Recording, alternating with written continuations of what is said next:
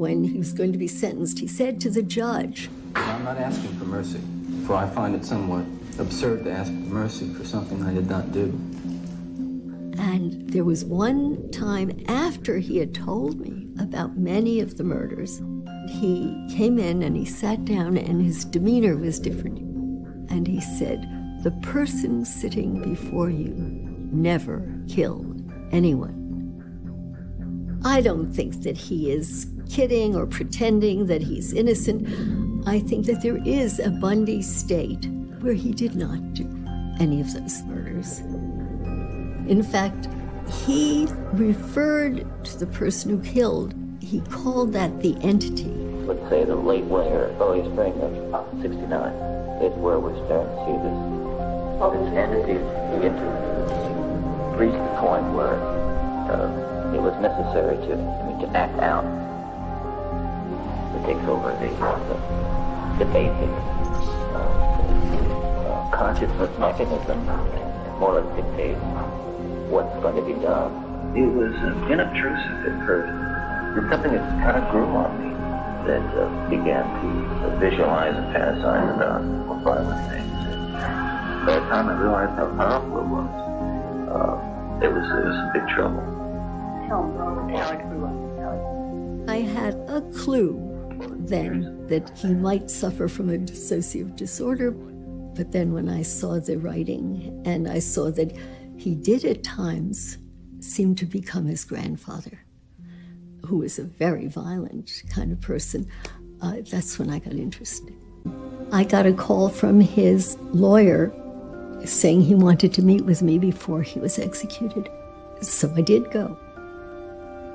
The attorney, she said, Ted wants to know if you can say that he is incompetent to be executed. And I said, I would be laughed out of town. I just can't do that. And I said, and all the work that we've done to understand people who do these kinds of things will not be considered valid if I say something as ridiculous as that. But he clearly knew he was going to be executed. Yes. He knew what an execution meant. That's right. And he knew what he had done. And I said, besides, the warden has 3 other psychiatrists out there waiting to refute this. What was his reaction? He said he could understand that. Testing. He gave me permission to tape the conversation. January 23rd, 1989. I asked him, why did he ask to see me?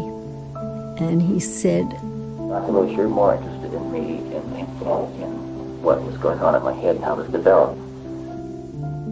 I was not fascinated by his perversions. I was far more interested in how he got the way he was. Whatever his motives for asking me to come to Stark and mine for coming, our 4.5 hours together on the day before his execution were riveting. Your sister. Did you ever kind of look at them while they were dressed in bathing? Because that's what you said was a curiosity you had. In my teens. Well, this is something I've never told anyone, and I almost promised myself I never would. Like the tape recording?